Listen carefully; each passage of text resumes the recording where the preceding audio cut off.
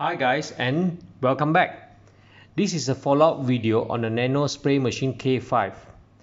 Previously I've done a video comparison showing the older K5 that I purchased versus a newer one. Now in front of me I have two units here. One I purchased for RM75 and another one I purchased it at RM55, which is just purchased a few days ago. Now externally, if you look at the packaging itself, there is slight difference. First up is there's a logo on the more expensive version that I purchased. The logo actually states best genuine quality. Now the cheaper one does not state anything. At the side, basically everything the same except that the Roche wording on the expensive one, the O, it is in the lowercase, which is correct. This one, the O is in uppercase, is incorrect because Roche stands for restriction of hazardous substance. Now if you look inside the box itself, what came with it is also different. Now the manual and the cable are the same. We can ignore that, okay? So I'm not going to take this out anymore. But the plastic packaging and a protector is different. This one comes with a cheap, I think it's a LDPE plastic bag. But this one comes with a more expensive CPE plastic, which prevents scratches. But best of all, the difference between the two is the more expensive one comes with this protector. Now what does this foam protector do is, when it was shipped, it protects the tip. It's actually installed as such in the blocks to protect damages to the tip, which can easily crack. So the expensive one has that extra little foam inside.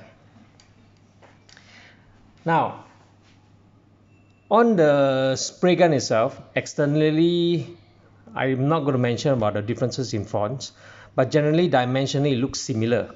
However, there's a stark differences in weight. The more expensive version that I purchased weighs 423 grams versus a cheaper one which is weighing it at 378 grams. It is about 45 grams lighter. So why is it lighter? You'll see more about it later inside. Actually both units are already unscrewed so that we can actually see the inside of it clearly. Sorry about the noise from the clock, yeah? Now I've already removed the washer. This washer is actually located at the base. Let me remove the bottle first. At the base where you tighten the bottle. Now on a more expensive one is actually thinner at 1.5 mm, and surprisingly on the cheaper one is actually thicker at 2.1 mm. Well, the thickness may not matter much, but the profile of this washer is important. If you can see clearly, this is round, but this one has this particular two profile at top and bottom here. Now this is important to prevent the unneeded or unwanted rotation when it's fitted inside, especially during the tightening process, because in some cases after you have installed this, bubble may occur at the base of the bottle because the silicone washer may not be seated properly. Okay, now let's dive inside and take a look. What is the difference?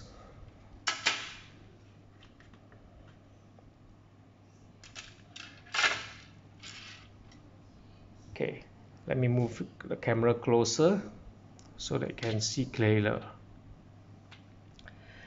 Now, why is it lighter? Is because on the cheaper version that I bought recently, it comes with a 370 type motor. On the more expensive version that I bought previously, it comes with a 528 type motor.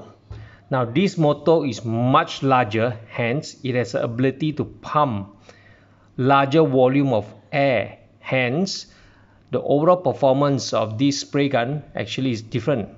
The older one actually sprays a lot further. You can feel it actually when you switch it on, the motor actually performs stronger, way stronger than this. Okay, the next differences internally is the battery. Both come with a single cell 3.7 volt lithium ion battery, but there's one big difference. Now this one, the cheaper one, you can just see the bulge of the wiring, but the more expensive version, actually, if you take a closer look, there's a special bulge here. This is actually the protection circuit board. So is this important? Absolutely, for fire safety. When you are charging this particular nano spray machine K5, you'll be using probably the rating as stated at the side here, DC 5 volts at 1 amp current. However, most modern chargers supply way above 1 ampere of current. It can be 1.5, 2 amperes or even more. And in some cases, they have this auto ID function whereby the voltage itself can go way above 5 volts. Without any form of protection circuitry, there's a possibility of overcharging the battery, hence leading to overheating and finally fire. That's why the more expensive version actually have a additional protection circuit board built in here. Okay, I'm pretty sure the PCB does not have the protection circuit board because I've run through it already. Okay, so with that, I hope that the viewers here get a better idea what are the differences between the better one or the more expensive one versus the cheaper ones. Basically, it can be detected by weight, but bear in mind, after this video has been shared out, I believe what happened to the case of power banks, example a power bank here that I purchased, may occur in this nano spray machine K5, because they know when they're using a smaller motor it is lighter. In previous cases, the Chinese manufacturer simply put sand pack inside the device to simulate similar weight, but actually it is still a smaller motor, but they can put sand back inside to make it way similar, probably 423 grams or etc., and to fool the consumers. But this is just a word of caution, from my side based on my past experience. Okay, I guess that's all for me for today. I hope this video helps you guys. Should you have any queries, so you just post a comment. I'll look through it. If I can assist in any other ways or probably make another video to explain further, I may do that. Thanks for watching and see you next time.